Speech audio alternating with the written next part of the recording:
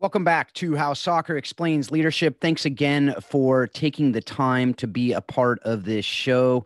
I'm Phil Darke, your host. And as I've talked about the last couple episodes, we are doing some off-season talks between season 3 and season 4 with our interviews, which is the normal thing that we do. Paul Jobson and I have some conversations here and there. Here, he is my co-host. But most of the time, we have interviews on this show. We decided to do things a little differently over the last few weeks and do these off-season talks, which are just things that Paul and I are thinking about that we want to share with you. Things that I'm working on and Paul's working on that we're really wanting to help others to flourish. It's what we do. We're wanting to help make good things better. That's what we love doing as well. So that's what we're really doing with these off-season talks. So I had some ideas to do. The first 3 episodes we've done on Know Your Why. We did on the disc and the importance of that, as well as mentors and who are you listening to. 3 things that I know are very important to connecting with people, very important with leadership, very important in soccer and every area of life. Today, I was going to do something. And last night, I watched a movie that changed really the plan for this episode. So that movie is Searching for Bobby Fischer. I watched this movie with my wife and my 2 youngest kids, and I strongly, strongly recommend this movie. It's made in the early 90s, probably mid-90s. Just a fantastic movie about Josh Waitzkin. He's a chess prodigy. And a lot of people were, thinking he was the next Bobby Fischer. And so they were really thinking maybe we needed to train him up. And his coach thought, we need to train him up. His dad and mom were excited about him being a really good chess player. The story is about them wanting him, trying to form him into this great chess player. But the kid just wanted to be a kid. So I think there's so many lessons we can learn from this. And I wanted to walk through some of those lessons that are so relevant to the world of soccer, but also to really anything for parents out there, for bosses, for coaches, to understand that we're not trying to shape our kids that are in our care, whether it's as a coach or as a parent or as a teacher. We're not trying to shape them into little Messis or little Bill Gateses or little whoever, name the person that you're trying to emulate. You're not trying to be them. You're trying to be the best version of whoever you are created to be. So it's very different. So there are things and lessons and tips we can take from people's lives, but to not try to be them is such a critical thing. And so that's really what we're going to talk about today, using this great movie as really the launching pad for some of this conversation. So the first thing, I just want to say there will be some spoilers. I'm not going to spoil the whole thing for you because I do want you to go out and watch it. But there will be some things that you'll see throughout. So if you just are a purist and you want to see this movie without hearing anything, then go for it. And I strongly encourage you to do so. Then come back and listen to this. But if you want to hear some things that then when you go watch it, hopefully you'll be thinking about some of these things. Let's do that. So we're going to get right to it. So as I said, this is a true story based on a true story with Josh Waitzkin and the relationship with his father, the relationship with his coach. And this is a kid who never played chess. He hadn't watched any movies about it, hadn't read books on it. He just saw it being played in the park. In the movie, it portrays it right after his birthday party. I don't know exactly how it happened, but he saw the chess game being played and he was just captured by it for some reason. But what happened was he started playing this game and he loved it. And he had his own way of playing. He was innovative. He loved to attack. He loved to just do things that weren't the conventional wisdom because he didn't even know the conventional wisdom existed. He didn't even know there was a book to play by, so he definitely did not play by the book. It reminds us of some of these kids that we see playing soccer, some of these kids that we see playing other sports, and they're just natural. You say, that kid is just a natural. And they're just doing things with the ball that we never have seen done before. I imagine that's what it was like to watch Pele playing when he was just playing as a kid, or Messi, Ronaldo, as they're trying these things, right? Johan Cruyff, who, these moves are named after these people. Well, those moves obviously didn't exist before those people were just creative and people weren't telling them, you're supposed to do it this way, you're supposed to do it that way. They were just doing things because that's what they did. That's what they wanted to do. That's what was just in their mind, and they were creative, and no one was stifling that creativity with them. No one was telling them, no, you're supposed to do a scissor move instead of what you're doing there. The Maradona, the Ronaldo, whatever, these different things that are these moves. I think that what we're doing when we're teaching these kids these moves is we're actually stifling creativity. So that's something that I saw in this movie, because as this kid got better and better, and as this kid started playing, his dad goes, oh, now I need to go get him a coach. Does that sound familiar? I need to get him a personal trainer. I need to get him somebody who can hone his skill, which isn't a bad thing in and of itself. But when he went to that coach, it appeared that the coach got it at first, where he just ended up playing board games with him. And he started, talking to him about baseball and talking to him about his other interests. But as he saw that this kid had this promise, he said, ooh, now I got to teach him how to play like Bobby Fischer.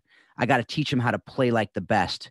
And I got to take that, innovation and that attacking style out of him. He kept saying, don't bring the queen out too early.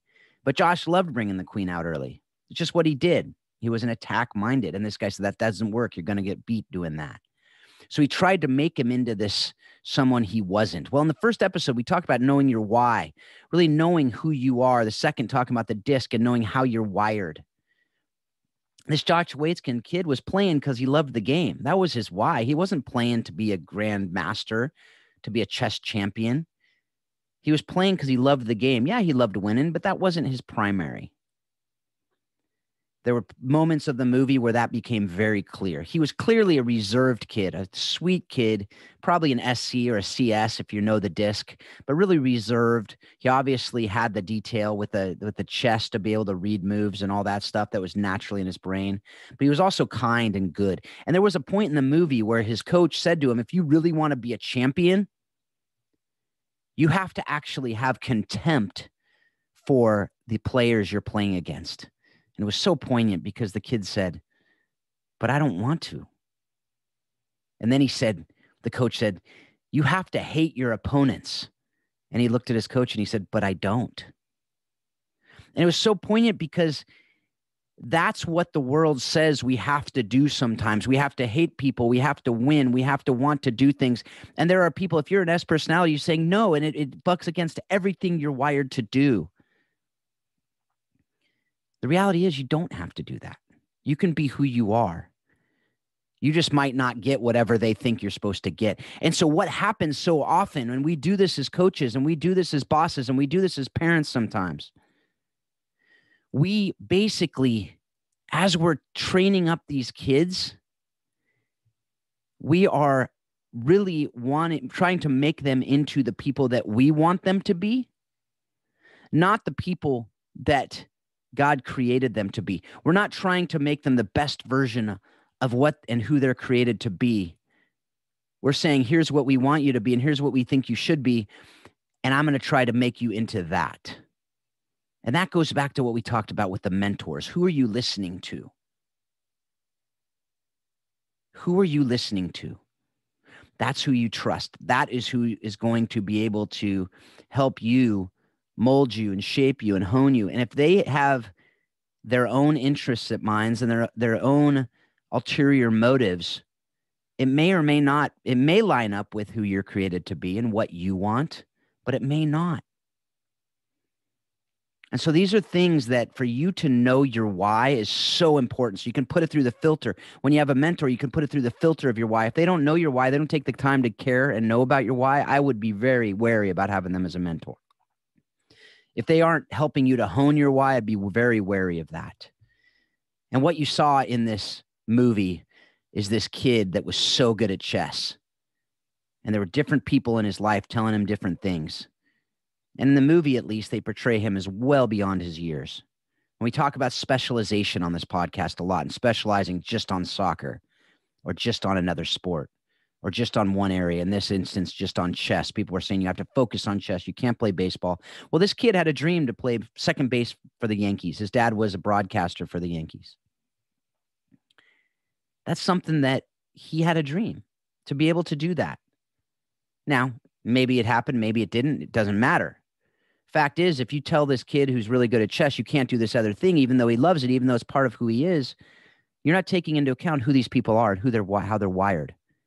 If we're doing something because we feel we're good at it and therefore we can't do all these other things, we're robbing ourselves of that joy that can come from it. We're robbing ourselves of really the creativity that can come from doing these other things. My son became a better soccer player because he played basketball. He had to think quicker. He had to make quicker movements. Different skills taught there. It also really helps you to avoid injury to play other sports. That's a whole different conversation. I talked a little bit about that with Corey Close and a few other people on this show. But if we're making our kids play year-round one sport, you can't play other sports. If you play other sports, you're off this team. We're doing them such a massive disservice. When I was a kid, we had seasons.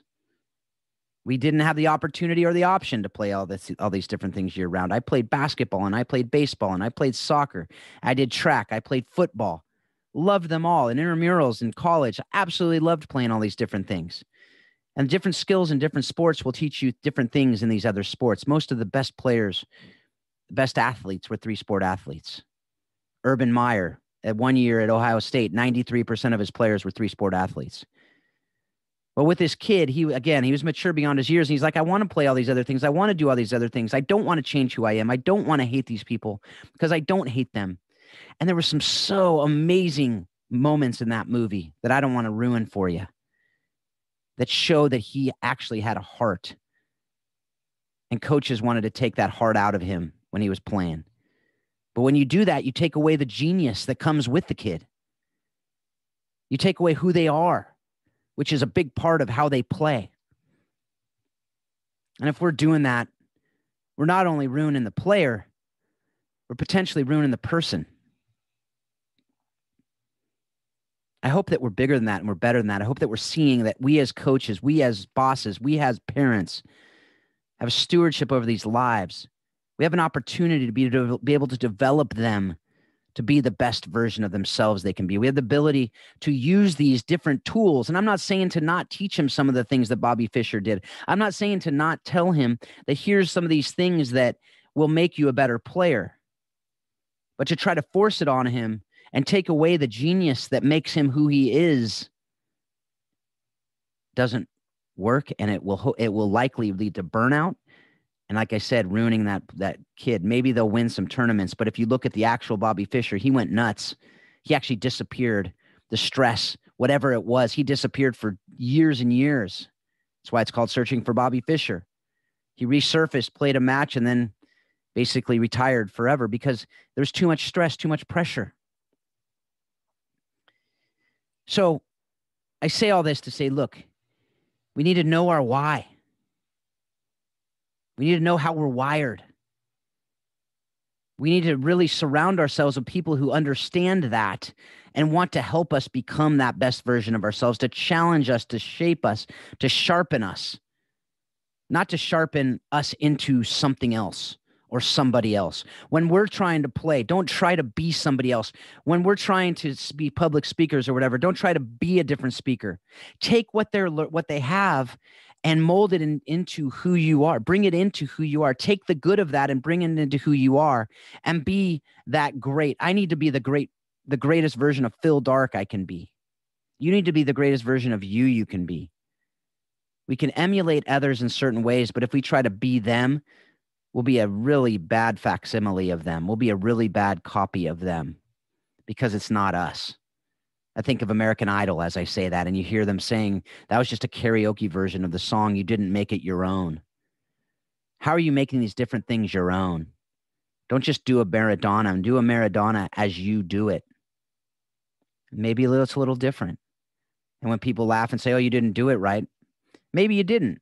Or maybe you just created a new move that's yours. So again, I didn't expect this movie to turn into an episode, but it did. And it made a huge impact on my son too, who's 10 years old. He was actually yelling at the TV, yelling at Dad. He's like, Dad, just let the kid play like he wants to play. My 10-year-old taught me a lesson there. And I imagine your kids, I imagine the employees under your watch, I imagine the players under your watch are saying the same thing sometimes. Just let me play. Don't try to stifle me into this box that you want me to be in. Just let me play. Just let me be who I am. Don't try to make me into something I'm not. The mom said at one point in the movie, she said, he's not soft. He just cares. We need to know that about our players. Just because they're kind and sweet and they care doesn't make them soft. We don't need to turn them into a, heartless person who's just going to go and win at all costs. No. We need to help them be the best teammates they can be, and they can be incredible teammates, as we talked about in the disc episode. So I'm going to stop here. There's so much more I could say. Absolutely love this movie. Didn't expect it to be an episode, an off-season talk, but it was. So go out, check it out. Hope you took from this some of these lessons that I did. And I also hope that you're taking what you're learning from this show and you're using it to help you be a better leader. You're using it to help you to be able to shape and hone and sharpen your players, as we talked about in today's episode. That you're using this to help challenge you to be better in all areas of your life. And as I've said in these other episodes, Paul and Marcy Jobson, they've created this Warrior Way program for kids that's teaching them character, teaching them different things through this beautiful game. I have disc training. If you're interested in that, send me an email, phil@howsoccerexplainsleadership.com. Love to hop on a call with you and talk about what would be a right fit for you. Working on coaching the bigger game, which is exactly what we're talking about today. That's going to be a curriculum and a mastermind program. If you have any interest in any of that, send me an email. But as always, with all that we're doing here, I hope that you're taking all of it and you're using it in all these areas of your life to help you be a better leader, a better person, a better parent, a better spouse.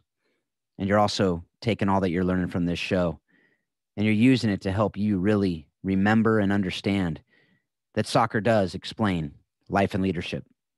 Thanks a lot. Have a great week.